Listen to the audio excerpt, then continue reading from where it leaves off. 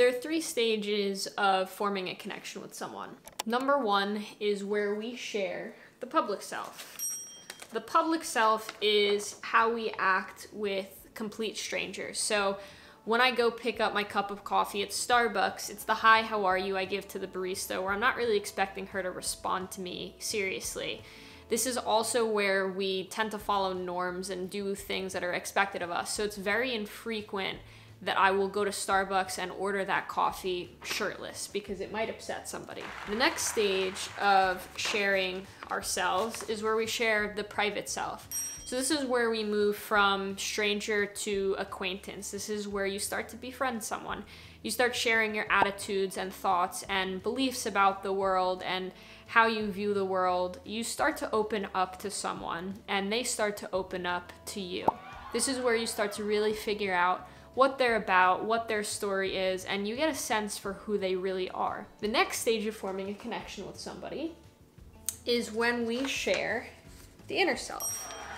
The inner self is who we really are, where you hold all your deepest fears and insecurities and your biggest dreams for what you want to accomplish in this world, the experiences that have had a serious impact in who you are or why you live the way that you do. They're the things that make us fundamentally who we are. Authentic communication is built on honest self-disclosure, so the more friendships that you have that get down to the inner self, the easier life is gonna be and the more connected you're gonna feel to the people around you. So if we know that the best, most authentic connections occur when we share our inner selves, then why aren't we doing that? Because the more that we open up and show people who we really are, the more that we're vulnerable and risk being seen, the more that we also risk being hurt. We risk being rejected, and that's scary. No one wants to be hurt, no one wants to be rejected. I don't blame you for caring what other people think about you. But the reality is, the real cost is not opening up and being hurt, because it happens way less than we think it will. And when it does happen, it's not gonna end you. But you know what is damaging permanently? Not showing up authentically as who you are. Being afraid that if you're not perfect, that you're not gonna be accepted, jumping through hoops, trying to be perfect and just fly under the radar and be seen positively by others. Because when we care that much about how other people view us, we're not being honest with ourselves about who we are. We're constantly living through the world wearing different masks, and it is exhausting to live that way. Believe me, I know. I experienced a lot of trauma when I was younger, and it led me to shut down. It led me to over-intellectualize everything, so I never had to process or feel my feelings.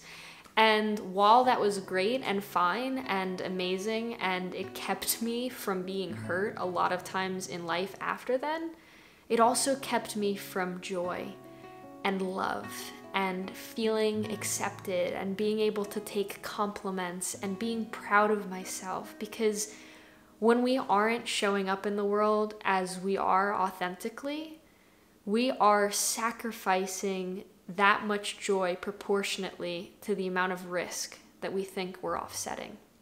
That's no way to live. I got stuck here. I'm trying to get to there. That's why the channel is called Inner Core Ari. This is my journey to learning how to be happy and how to be joyful and accept the things that have happened to me, start to view them only as experiences and not let them control my future or keep me from all the amazing things that are in store, if I can learn how to just integrate the things that I've been through.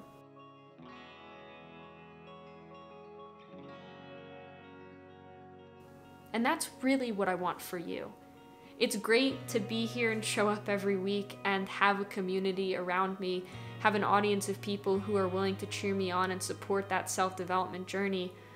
But I want to help you do the same thing, and I want to see all of you be happy and joyful as well. I want all of us to make meaningful connections, but the reality is that the only way that we're going to do that is if we're willing to bare our souls and show the world our inner cores and who we really are. And you can't do that if you can't first be honest about it with yourself. So, thank you for being here. But please do one thing this week that'll get you a little closer to your inner core. And let me know.